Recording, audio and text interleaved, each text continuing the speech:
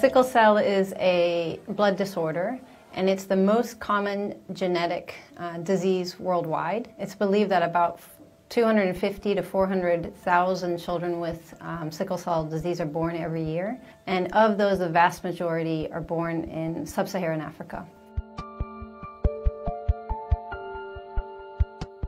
You can have chronic anemia, which makes children feel tired, they're unable to focus in school, just generally feeling unwell all the time. They can have acute pain episodes, just severe pain of the abdomen, of the back, of the arms. And they can also have recurrent infection because their immune system isn't working the way that it should.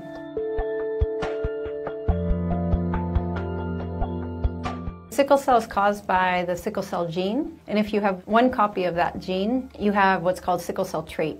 And so you won't have any of the symptoms of sickle cell disease. But what you do have is the chance to pass that gene on to your child. If a person with the sickle cell trait, meaning one copy of the gene, has a child with another person who also has the trait, then they have a 25% chance of passing the disease onto their child.